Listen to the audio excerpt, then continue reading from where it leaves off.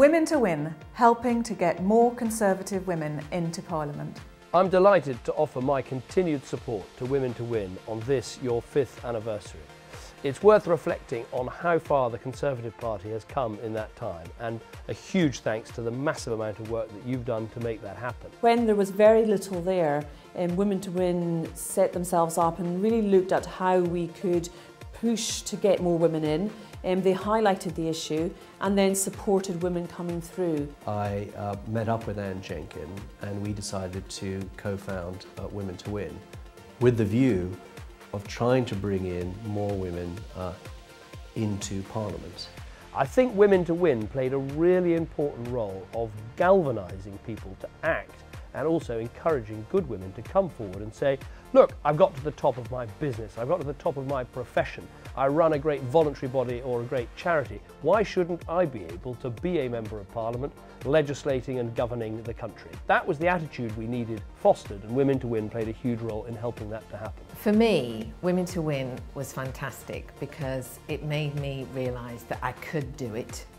And not only could I do it, but people wanted me to do it. And I think for women, that's a big thing that they need to hear. I'd stood a number of times before, and it was really good that all the things I'd experienced and the things I'd learnt along the way, I was able to put at the disposal of new candidates coming along. Women2Win were fantastic in training and support and mentoring. They knew the support that I needed, somebody to speak to, somebody at the end of the phone line, and then more practically, when you needed money for campaigns, they were there as well. While my campaign was going, they gave us money. I mean, I was like amazed.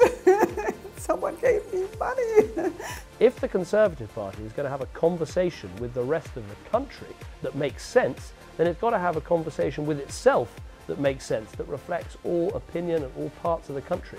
And if you've got 10 men in the room having that conversation, rather than a better balance of men and women, it's never going to be a proper, reflective conversation. The Conservative Party has lots of white, middle-aged public school boys from the southeast of England. I don't want to criticise them too much because I am one, but we need much broader representation, and that's where Women2Win really comes in.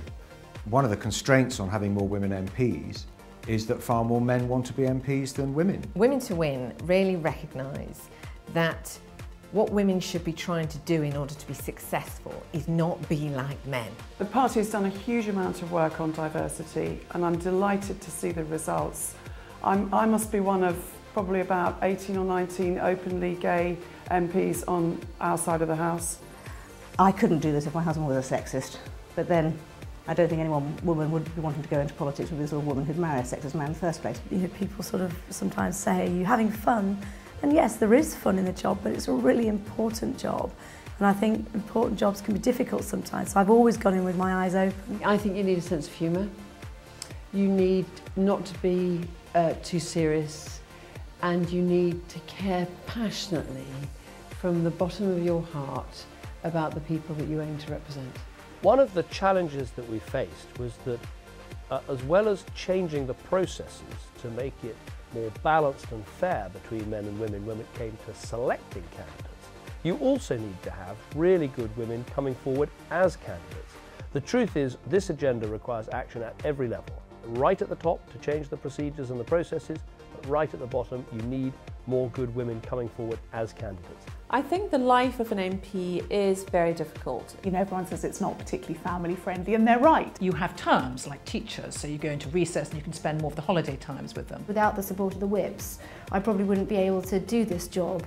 They've been very sensitive to my needs as a single mother, and they've really enabled me to both make a contribution in Parliament and be a good mother to my kids. Well, I think it's been really important to have a grassroots organisation that is helping women at every level in the party, helping them get the training they need, helping lobby the party for better access, making sure we change the processes for selecting candidates, supporting women individually, and also just raising the profile of the issue and pointing out how important it is. We have to actively support the next set of women coming up. It does have to be a reaching out to those and saying, look, these are the tough things, these are the easy things, and this is what we've got right. Please remember that the rest of us want you to join us. We want more women here. I certainly regard my women colleagues, obviously, as equals, in fact, probably superiors in many cases in terms of their experience. But I think with the wonderful role models that we now have in place, there will be lots more women coming forward, and the future is bright. Look at the brilliant candidates that came forward, that got selected, that got elected, that are really effective as members of Parliament. You could be joining them, you could be part of that team, so I hope more people will consider putting their names forward.